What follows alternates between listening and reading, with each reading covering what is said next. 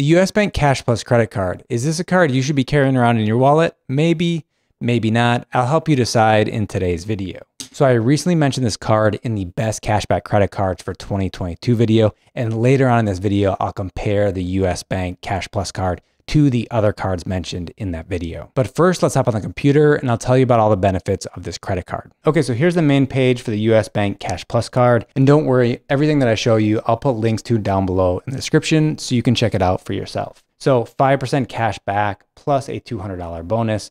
The $200 bonus you can earn after spending $1,000 on eligible purchase within the first 120 days of opening your account. And then down below, the 5% cash back will be on your first $2,000 of eligible purchases each quarter on 2 categories you choose. So some of the rotating category cards, which is not this, you can choose the same categories every single quarter.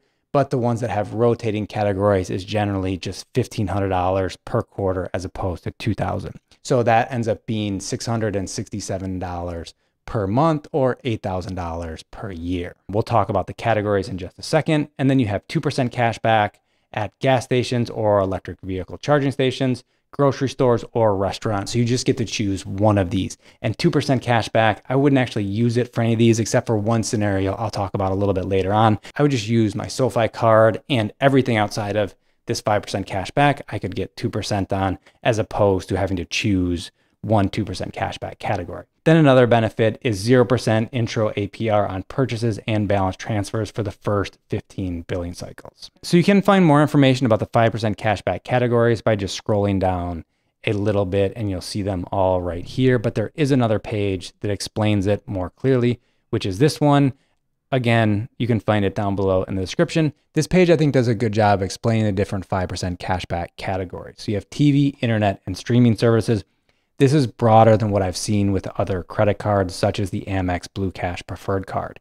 So they're not going to include the TV and internet part, such as what you see here, Time Warner, DirecTV, Dish, Comcast. That's going to be included in this category for the Cash Plus card. Then here we have a list of fast food restaurants. The one category I would probably choose for 2% cash back would be restaurants, and I would only use it as a backup. So if I chose fast food, I would as a backup choose restaurant. So if my favorite sub shop, wherever you happen to live, doesn't fit into fast food, it will fit into restaurants. So you'd end up with 2% as opposed to 1% cash back at that restaurant that's not fast food. But for everything else, I would be using a 2% cashback credit card, and this card I would only use for these 2 categories. Department stores such as Bloomingdale's, Penny's, Nordstrom, etc.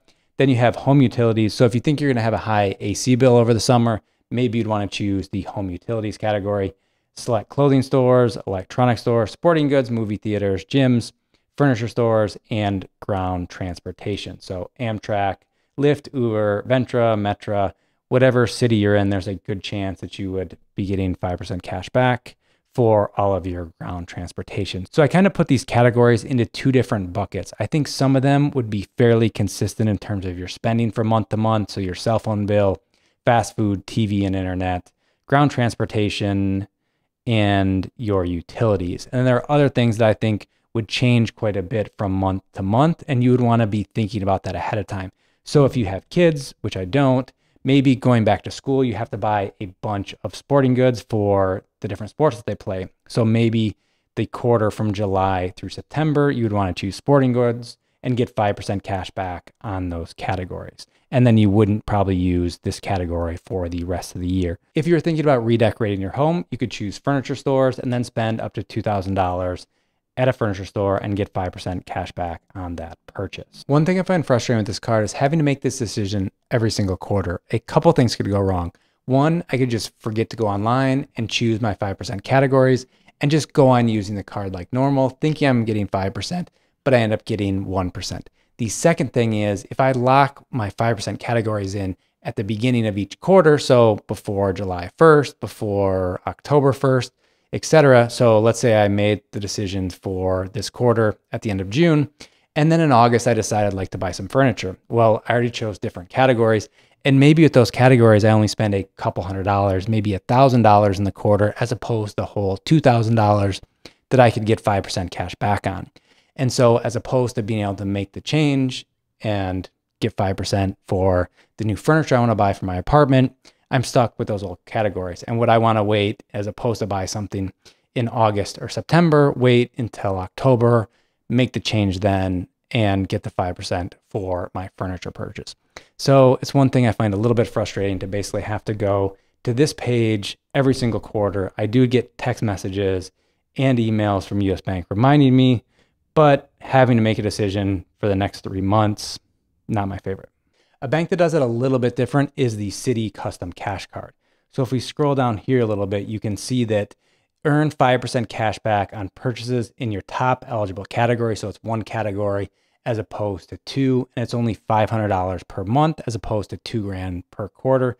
So it's a little bit lower, but it's essentially going to take whatever one of these categories you spent the most money in each statement cycle and give you 5% cash back on that. So obviously for each month with this card, you would want to make a conscious decision of only making purchases for that one category each month. But in July, you purchase one particular thing, so maybe you spend it on gas.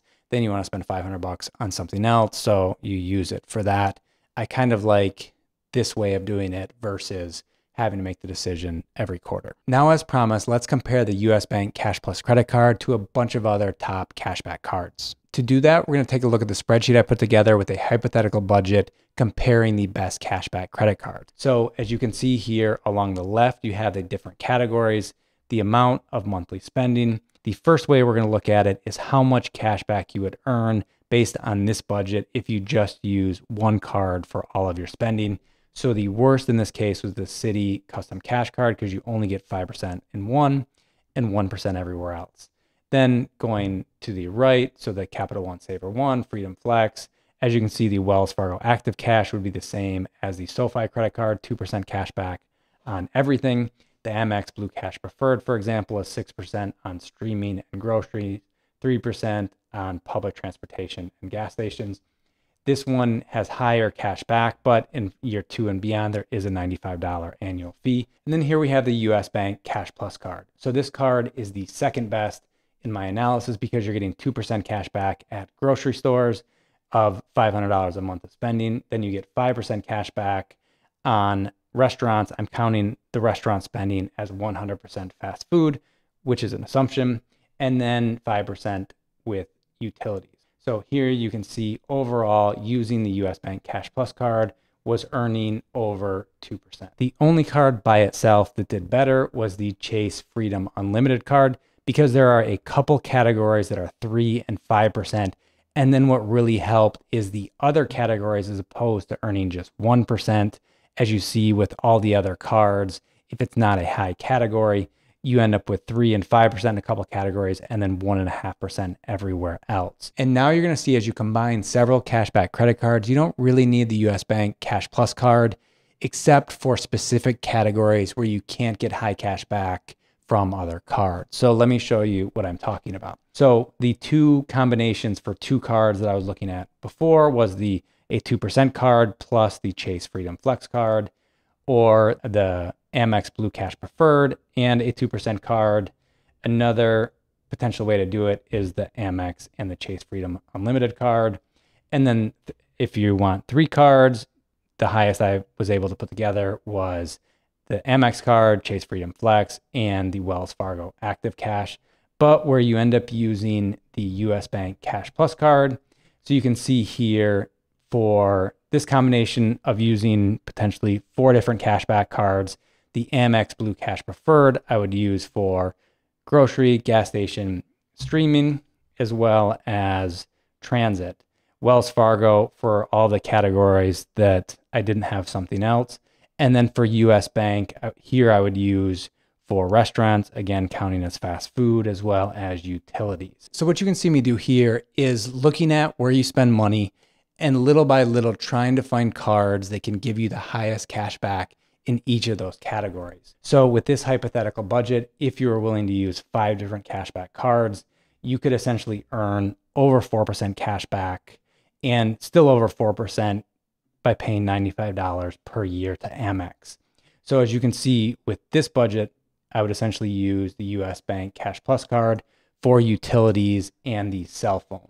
because you don't really see this anywhere else where you can get 5% cash back for utilities and cell phones. It wasn't an option if we scroll through all these other cards. So hopefully, as you saw from this video, the US Bank CashPlus card can help you earn higher cash back, but it doesn't offer the most popular categories, which I would say would be gas stations, grocery stores, and restaurants overall.